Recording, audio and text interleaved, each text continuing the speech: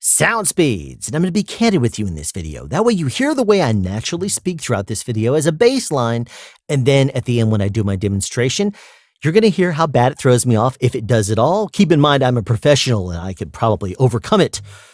No, I can't. I've done it before and it does throw me off. Let the truth be known, but don't get ahead of me. Stay with me because the topic I'm going to be discussing in this video is delay, and it is an important one to understand. Delay affects you all over the place. Doesn't matter in what aspect. For example, let's just say you use USB microphones and you do podcasting. If you do not use the zero latency monitoring on the back of the microphone itself and plug your headphones into that, then most likely you're going to be encountering some sort of delay as it loops back through your computer because you perhaps have a host and you have to hear them. You can't just hear your voice in the microphone because you have bumper music or a Skype call with a guest. Whatever the case may be, you could have delay there. If you use the DD Connect wireless system, there's 19, 30, or 40 milliseconds of delay built into that to help repair the audio throughout transmission if it runs into an error. Or if you do big, huge speaker systems for PAs in either a church, or you do it for a big thing like the presidential address, you have to understand delay in the way that it's affected by real world conditions and distance and that kind of thing too. But don't let me get ahead of myself just yet. Delay falls into two main categories: real world type environmental that you run into in the real world, and then more of a digital type processing delay. Let's talk first about the real world environmental. Sound travels, well, actually, let's just take it very slow from the very beginning. Sound is vibration traveling through some sort of a medium. And in the case of me right now, it is air. Now, the camera is about 4 feet away from me, but the microphone is only about 6 inches away. And because it's hardlined, it is more or less exactly synced to that camera. But if that camera were moved 1,125 feet or about 343 meters away from me, and I am no longer hardlined, I am screaming out at the top of my voice, let's just say through a power horn or through a speaker system, the sound travels through the air, and that is the distance it would take for it to be delayed 1 second. 1,125 feet or about 343 meters per second. Now, that number changes a little bit based on different factors: humidity, pressure, temperature, things like that. And I have another video where I go into that and demonstrate it and talk much more about it. But that's the gist of it that I'm going to get into in this video. Watch that video if you'd like to learn more about it. I'll put a link at the end of this video as well. But real world conditions affect how sound travels through. And there's a wonderful website that's full of tools and stuff for you to geek out over if you're a sound person like me. And I'm going to share this website with you. You've seen me use it many times on this channel before, but I'm going to share it with you now, even though I put it in the description before. I'm going to put it in the description again today, but you're going to appreciate it. This is singpileaudio.com. Now, if you go to it, it's actually in German. So some people who are German would appreciate that, but you can also click English right there, or you can right click it and go down to translate to English. But regardless, it is full of all kinds of resources. It has quizzes that helps you to understand sound, conversion, calculations, all this kind of thing. And the thing that we're going to use this video, we're going to use it for in this video is calculating speed of sound. And I'm going to refresh this page and scroll down. That way you can see that at 20 degrees Celsius, which is about 68 degrees Fahrenheit, if I hit calculate right there, it shows me that 343 meters per second, it shows the exact amount. And at 1,126 feet per second, you see how it fluctuates a little bit? That is the speed of sound in air at sea level. And that's just an average pressure, average humidity, average whatever. 20 degrees Celsius. Let's just say that we're at 0 degrees Celsius though. What is that going to do to the meters per second or the feet per second? It is going to go down. It's not going to travel nearly as well in freezing cold weather. Now you may say, but that brings the particles closer together. Wouldn't that be closer to being a solid? Well, in the case of air, no, because what it does is the air particles are nowhere near as excited anymore, so it doesn't carry nearly as well. And let's just say that we're going for boiling, conditions in air. 100 degrees Celsius. Sound's going to love that. It's going to travel really, really far. Look at that. So that gives you a little bit of an idea, just messing with just the temperature alone and how that can affect your sound. Now, I mentioned in the opening of this video why this is important to understand with regards to sound and how it travels. Let's just say that we are hardlining a boom, and then you have wireless microphones on an actor. Well, if I am, let's just say 40 feet away, it's a real big wide shot and someone's screaming out and I'm pointing the boom at them from, let's say, 40 feet away, there is going to be approximately 2 frames of delay built into that. And why is that? Well, you can estimate 1,125 feet per second. It's an estimate. It's not exactly right. Approximately 1 foot is 1 millisecond of delay, or 1 meter is approximately 3 milliseconds of delay. Again, it's not perfect. It's actually closer to 13 inches rather than 12 inches. That creates 1 millisecond of delay. But who's going to be counting, right? I mean, that's an approximate. And that's important to know, because if you go into post and you're trying to match up your sound to someone that's screaming, that might be important for you to know is the delay that happens. And since we mentioned the DAD Connect wireless system, let's go ahead and revisit that again. There is inherent delay into that. So if you hardline your boom and then you're using the 19 millisecond mode, or let's just go for it. Let's say 40 milliseconds of delay, okay? Because you're using the high latency mode.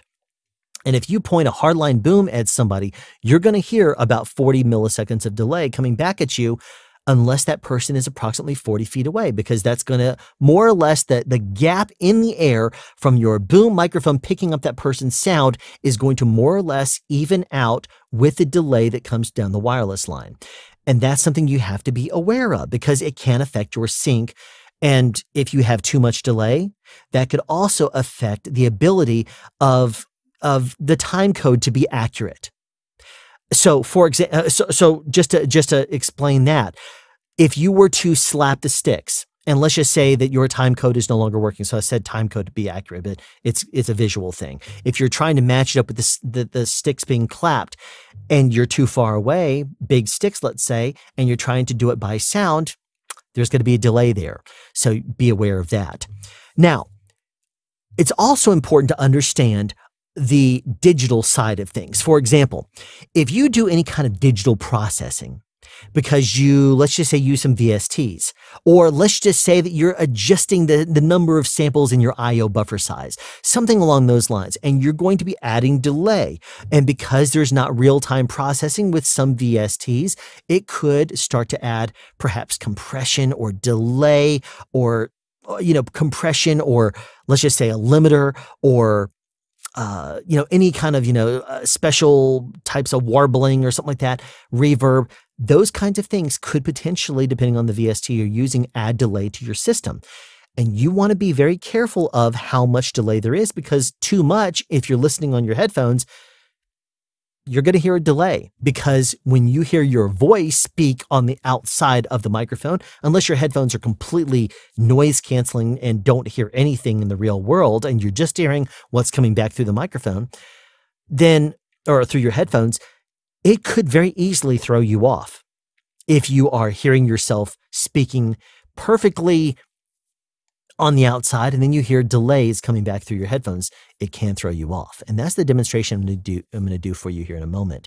But it's very important that if you have the ability to do post-processing, that's where you're going to want to try to do your VSTs and your processing. You don't want to do any of those kinds of things that can add too much delay, because it's going to potentially throw you off. Now, what do I mean by that? This here is a Behringer Shark FBQ 100. Now, this here is pardon all the cables all over the place, but this is a bit of a fun demonstration we're going to do. I'm going to actually put up this microphone and this microphone at the exact same time so that you can hear me as of right now. So now you can hear me through both of these, but this microphone is going to be lower in volume than this one is, because this one is going to start delaying. And let's just say I have my headphones on like I do right now, and I am hearing my voice come through the headphones, and I'm hearing myself being processed from the computer back into this microphone.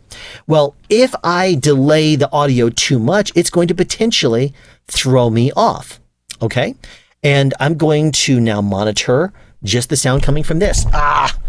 There we go. Real world. I did say this is candid, real world, right? you're now hearing me coming through both of these microphones with 0 delay.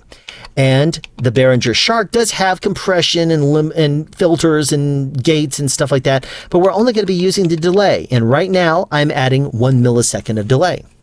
So 1 millisecond is the equivalent of me being about 1 foot off of a microphone. No big deal. Let's add some more. I'm going to actually, let's just say we're going to go up to the DAD Connect low latency mode, which is right here at about 19 milliseconds of delay. So sorry, you're hearing a little bit of a pop on there. We're going to find our 19 milliseconds of delay. So the delay you are currently hearing me on is the delay that comes through the DAD Connect wireless system, which is less than half a frame if you're in the United States. Now, let's go up to the next latency setting, which would be if it was about 30 milliseconds, you're going to hear what that's like.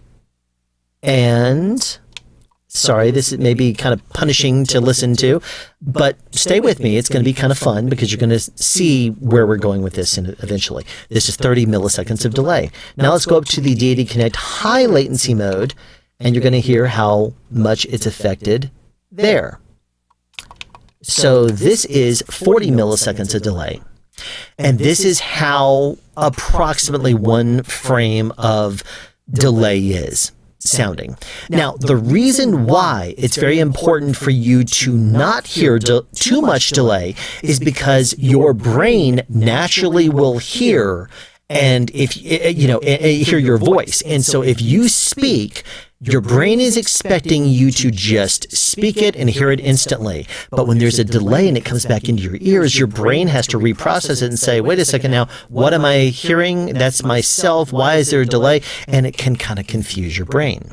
So if you add too much delay, like for example, if you add, typically they say that it's about 200 milliseconds of delay is usually about the minimum it starts to happen. I'm going to go for it and do right about 200 milliseconds of delay, and we'll see how bad I am thrown by this. Okay. I'm hearing all kinds of delay. And you're able to hear about a fifth of a second delay from my voice right now. And luckily, I'm able to do pretty good. I'm starting to be thrown off because I was about to say I'm doing pretty good with this, but I'm hearing myself speaking through my microphone, back processed into my ear, and my brain is being thrown off ever so slightly. It's being thrown off a little bit by it. You can hear me now. This is what's known as speech jamming. So you can use delay to speech jam. Usually between about 200 milliseconds and about 350 or 400 milliseconds. That's usually the sweet spot because it throws you off just enough to mess you up completely. Oops, let's go back down. Okay. Let's go back down to 400. Oh, jeez. Oops, I'm going down. All right. Man, it's so delayed right now. Oh, come on. Okay. 400 milliseconds of delay right now. If it's punishing to you right now, it's very punishing to me. I'm hearing it speaking in my ears, and I am very much delayed. This is punishing. Now, if I want to go for broke here and really have fun with this, let's go all the way up to 2.5 seconds of delay, which is the thing right here. Seconds of delay, which is the thing right here at max out. Max out. Totally max. Jeez.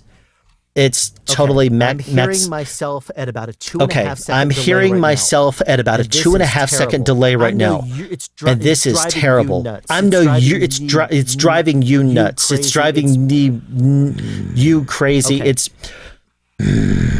okay. I'm speech delayed. I'm speech jammed. I'm speech delayed. I'm speech jammed because I'm hearing it in my mind. This is punishing. This hurts. And this is punishing. This hurts. I don't want to do this anymore. So I don't want to do this anymore. I'm hearing myself talk. You're hearing this too. I don't want to do this. Okay, let's go back down. And let's go back down all the way. There. Now we're not delayed anymore. I'm so used to and expecting to hear myself echo back in my own ears. It's driving me crazy. But now it is restored and everything is happy to the world. But that's why delay is very powerful. If you hear too much delay, it's going to completely throw you off. If you're trying to do something like just use your wireless system or just do a podcast and there's too much delay, it can totally throw you off. And it can even start to mess with your brain and speech jam you. So you don't want that to happen. But keep in mind also that there's a whole bunch of environmental factors that can happen to it. And if you're yelling and stuff, it can affect your sync. If you're trying to sync something up because you don't have time code and you're doing a soft slate, a loud slate, let's just say that's going to be picked up on a microphone that's far away. That right there is a big thing to keep in mind too. If you're not using a smart slate and your time code should be matching on your recorder and your camera, and you should be able to just post those together. But then if you do, the sound that's traveling through the air is going to be a couple of milliseconds off if you synchronize it that way. If you do it by the clap noise, matching it to sound on the camera, which many pro cameras don't record sound, so you're not going to even have that through something like pluralize or being able to phase align it. You're not going to have that as an option. So this is an important thing to understand. Delay. Keep in mind that delay is both environmental, as sound travels in the real world and is going to be making its way through the air to your ear. And it matters when it comes down to processing your sound in real world type environments. I'm still so thrown off by this. I'm sorry. But that's it. Thank you for tuning in to this episode of Sound Speech, and be sure to tune in the future for more brain flustering fun and games and sound advice.